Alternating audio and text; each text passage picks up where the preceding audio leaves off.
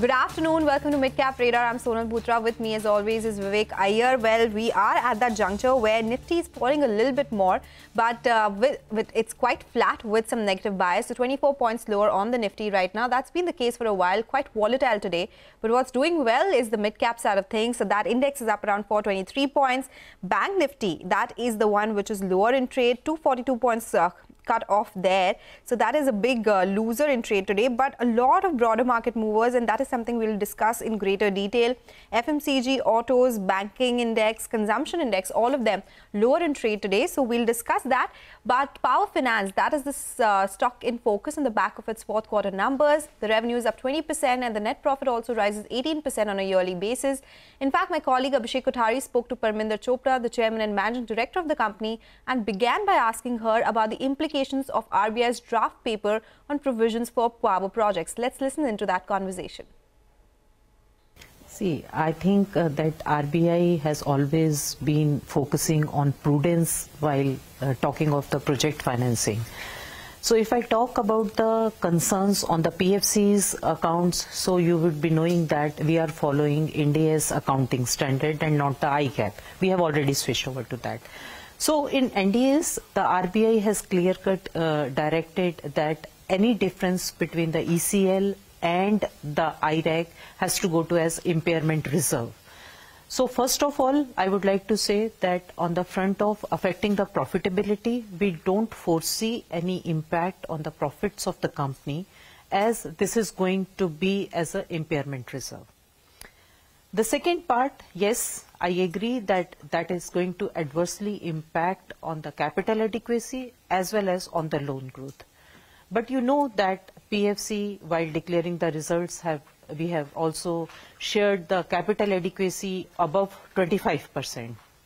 And that to Tier 1 capital around 20%, 23%, as against the RBI norms for 10% as the minimum tier capital. We don't foresee that this is going to have a major impact on PFC, either on the front of maintaining the capital adequacy or on the loan growth. There is another reason that when we analyzed our portfolio, that 25% of our total portfolio is the projects under implementation.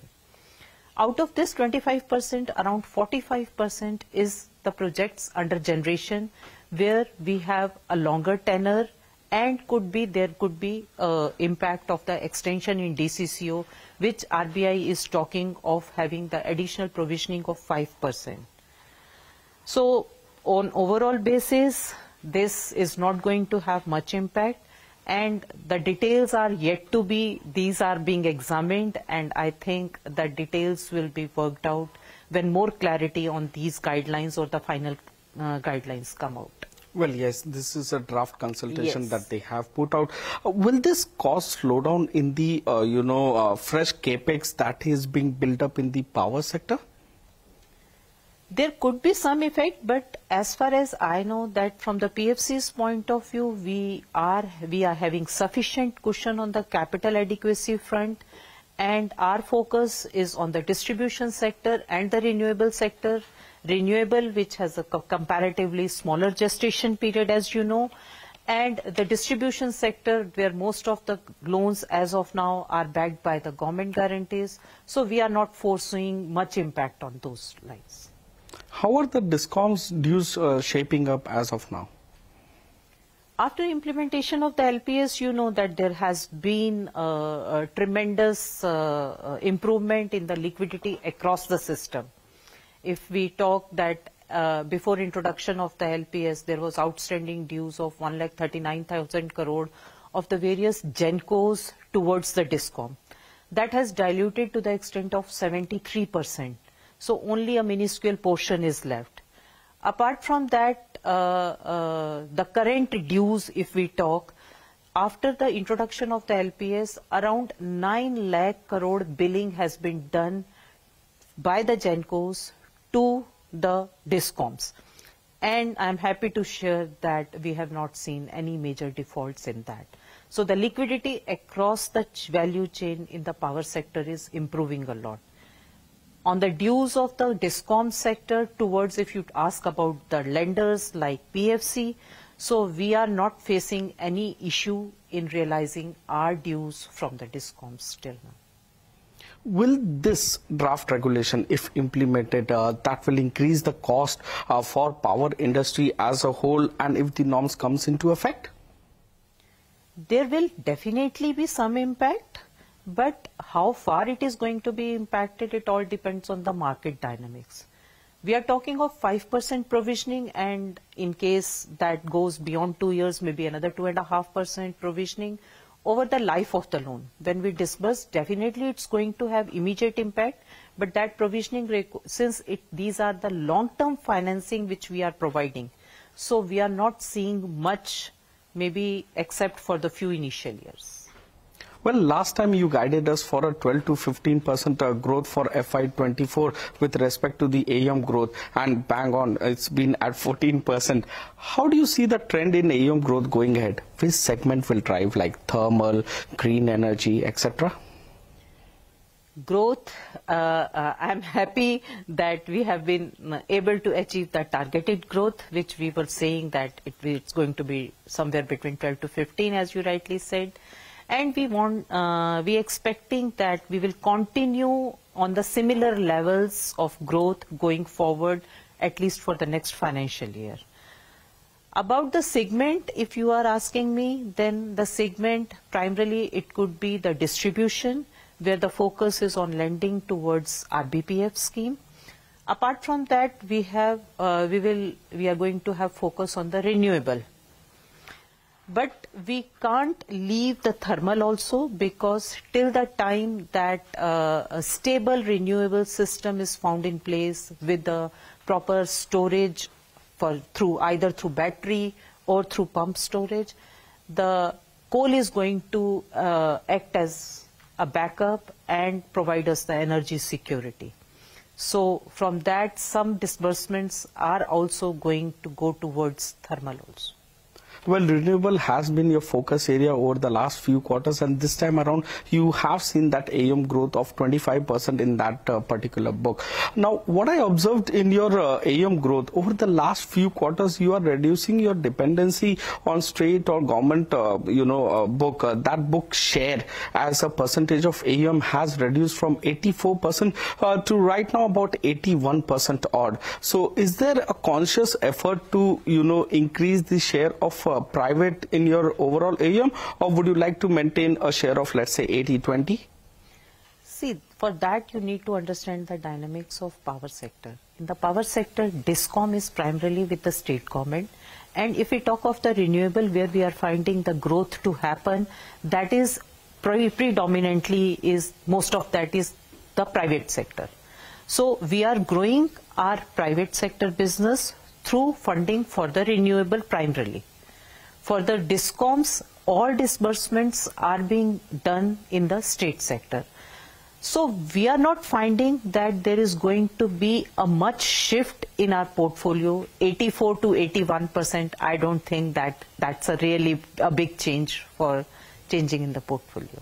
Just noticed a trend of change. Yes, definitely. Going forward, when we lend more and more to the renewable sector, that is going to add to the private sector book.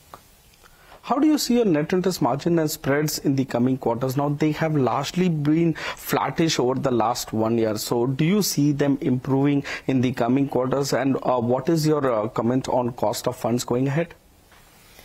We have always guided the investors that our spreads are going to remain within the range bound somewhere between 2.5 to 2.75, and similarly margins somewhere around 3 to 3.5. The only difference what could make is that at the time what is the cost of funds, one, and how leveraged is our book. So where you will find that the changing of the numbers. So market dynamics, that we have reduced our cost of borrowing from the previous year, which has led to improvement in the spread as well as in the margin. So what we are finding that we are going to continue with a similar trend, and are going to be range bound on these two fronts. So AUM growth continuing at 15% range? I'll again say from 12% to 15%, somewhere that way. Well, some very important commentary coming in from PFC there, especially some clarification regarding the impact of the RBI draft circular. But let's now slip into a short break. When we return, we'll be joined by Ruchit Jain of 5paisa.com to give us a technical check on the market. Stay tuned.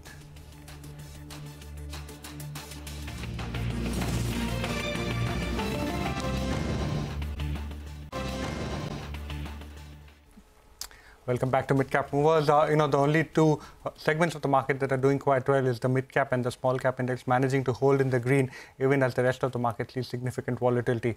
But this is a special segment, Midcap Movers, where Hormaz has been looking at the screen. Hormaz, quite a bit of volatility. I'm sure you had to change your stocks. Quite a bit of volatility, but then the broader markets are doing well, and I guess a lot of investors would be happy with that. And the mid-cap index, as you mentioned, continuing from where it left off yesterday. And even as the market, the benchmarks are not doing too well, the broader markets are in a league of their own. We start off with the mid-cap gainers in today's session, and ITI is leading the pack there, 11% higher now at the highest point of the day, 320 there on ITI. Century Textiles, CG Power, Fact is up another 5%, and BSE is starting to see a bit of a clawback after some bit of correction that the stock had seen, 4.5% higher there as well. A lot of stocks that were mentioned in the MSCI rejig this morning, and Suzlon, Zomato, Vedanta, all of them have already part of the index but have seen an increase in weightage. So they will see some bit of inflows coming in as well. As a result, the stocks are seeing a bit of reaction, and PB Fintech, the inclusion in the MSCI India index is up 4% as well. And some other stocks that are doing well in them and today's session are the PSU banks is the top sectoral gainer, but Canara Bank is trading X split. So that is the reflection there. The stock though is up 4%. Indian Bank and Union Bank are also trading with gains of 4% each. Stocks that are doing well on the back of volumes and a lot of result reactions in this list as well. Oberoi Realty is up 4%. Siemens opened lower, had a sharp fall and then recovered equally swiftly, 7% higher there. KEC International there 5.5%, and Thermax, the entire capital goods space, is doing well today, and that is up another 8% as well in today's session. And lastly, some stocks that are bucking the trend in today's session there, Aarti Industries after the UBS initiation with a sell rating there, 4.5% lower. Colgate after its earnings is down 4.5%. Bosch is an inclusion in the MSCI but is down 4%, and Archean Chemicals is another 4% to round off the list of losers. Back to you guys with the numbers of Jyoti Labs. Okay, all right, Jyoti Labs, good numbers. Margins are higher, 16.5% versus 14.9%. Profits have also increased by 32.5%. That's been the FMCG story this time around, right? The stock has recovered from the lows. It was down around 2%, now down 1%. So we'll discuss that and a lot more. But it's a good time to welcome Ruchit Jain of 5paisa.com for a technical check on the markets. Ruchit, good afternoon. Thank you so much for joining us. What are the charts suggesting now? Do you think this mid-cap outperformance could continue and Nifty could consolidate at these levels? Yeah, hi, very good afternoon. I think, yes, the downside in the index also seems to be very limited from here on. We have already seen that 1,000-point correction from 22,800 to almost 21,800 we tested a couple of days ago. But, index have managed to show a good support around that where the 100 EMA is also placed. So, I believe that the corrective phase, price-wise corrective phase is behind us now. Until we see a breakdown below the 21,800 strong support, dips are likely to get bought into, and one can also look at the broader markets which have been doing quite well.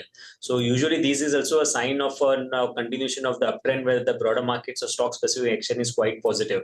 So I think the downside seems to be very limited from here on. 21,800 has formed a very strong support base. Any dip towards 22,100, 22,000 range in Nifty also, I think that would be a good opportunity to create fresh longs because the risk reward ratio has turned quite favorable to create longs over here post this recent corrective phase. Good afternoon, Ruchit. So at this point of time, what are you recommending? What are the individual stocks that you like? Yeah, hi, good afternoon. So we are looking at some stocks which are showing an outperformance in the corrective markets. In last 15-20 days, there have been some names which have not fallen, although Nifty or the broader markets also witnessed some dip. And NTPC is one of the stock where we are recommending to take fresh long positions over here. Whatever corrections we witnessed of 1 or 2 weeks were more of a time-wise correction where the 40 days EMA acted as a good support for the stock. So one can go long on NTPC with stop loss below 350 for potential targets around 380 in the near term. And Astral Limited is looking quite positive over here. We have seen a breakout from its consolidation recently. And interestingly, in last few months, when it has seen a broad consolidation, wherever we have seen up moves, the up moves have been supported by good volumes. But we have not seen any volume-based sell-off whenever there are corrections. So I think this uptrend is likely to continue. So Astral is one stock where short-term traders can look to buy with stop loss below 2100 for potential targets around 2400. Thank you so much, Richard, for your recommendations. But let's now slip into a short break. We'll get you more on the markets and stock-specific action on the other side. Stay tuned.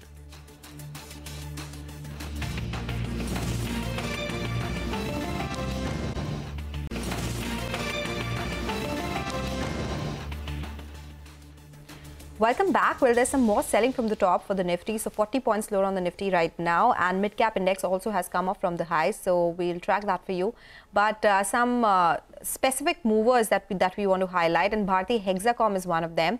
The Q4 earnings came in steady. Brokerage firm Jefferies has issued a buy call on the stock and also has raised the target price. Reema Tendulkar is joining in with more details on this one. Reema, good numbers? Yes, good numbers, steady numbers, and this is the first set of numbers since the company listed in early April. And what a stock ride it's been. You know, the issue price was 570, and today it's even crossed the 900 rupee mark. Good numbers, 3.7% up on a quarter-on-quarter basis, year-on-year basis. Revenues are up 7.8%. Margins have expanded by 100 basis points to 48.9%, and the bottom line too has come in at 223 crore. The subscriber add and the ARPU increase is fairly good. The average revenue per user has gone up by 2% on a quarter-on-quarter basis.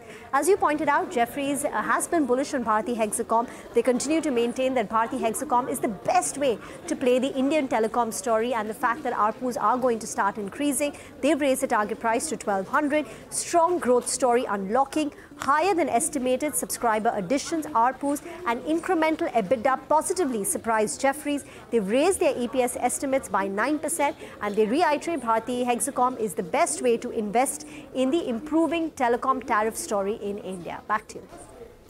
Thank you so much for that, Reema. From telecom, let's now put the focus on the capital goods space.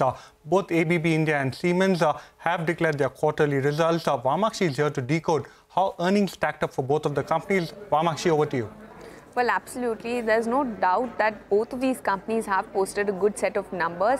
Revenue for Siemens has grown by 18%, and for ABB it has grown by almost 28% on a year-on-year basis. But when we stack up this revenue as compared to the highest estimates on the street, Siemens has missed this estimate by 1%, while ABB has come in above the estimate of almost 2%.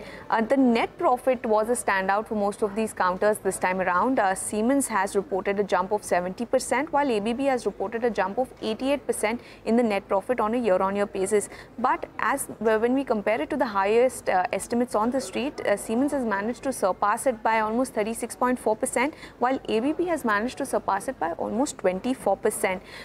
This growth in profitability is largely being led by the improvement in margins. Siemens historically in the last 4 quarters had been reporting margins anywhere between the range of 12 to 13%, and this time around it has managed to report margins of 15%. We're seeing a similar spike in ABB as well. They were reporting margins in the range of 12 to 16%, and this time around they've managed to report 18.3% margins. But the question remains, is this sustainable? Now, ABB has highlighted that the improvement in margins was largely being led by higher share of exports and services, pricing benefit of low commodity costs, while Siemens has highlighted that operating leverage, better revenue mix, as well as productivity improvement measures drove the margins. So overall, a large chunk of the margin improvement is coming in from sustainable measures. But when we look at the order inflows, there are some diverging trends. Siemens reported a decline of 9%, while ABB reported a jump of 15% in the order inflows. In fact, Siemens was impacted by delay in finalization of orders. There was some slowdown in industrial automation products as well.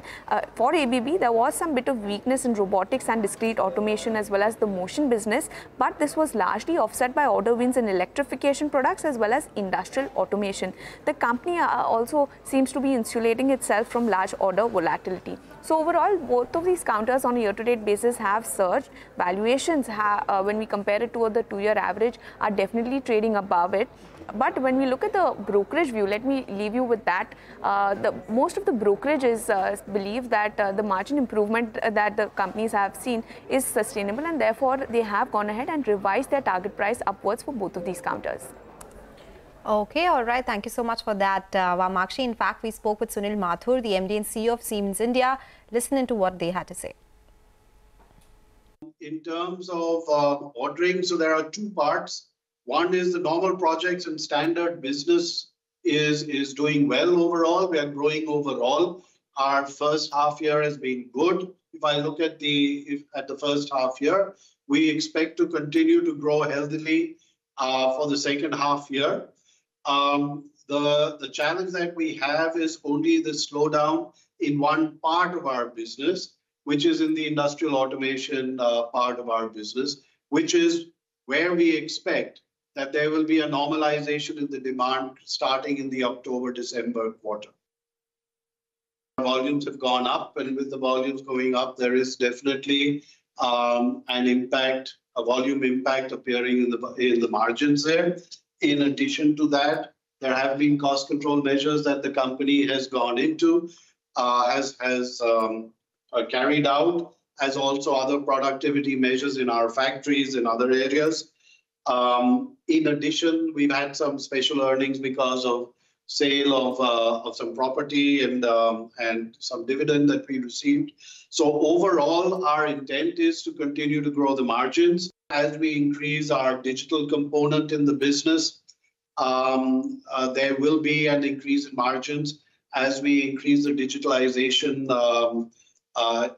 initiatives that we have launched here in the company. Okay, all right. So that's the word coming from Siemens. Big moves on that stock today. In fact, the entire industrial space has been in focus, right? After stellar set of earnings coming in from all of them, be it Thermax, be it ABB, and now Siemens as well.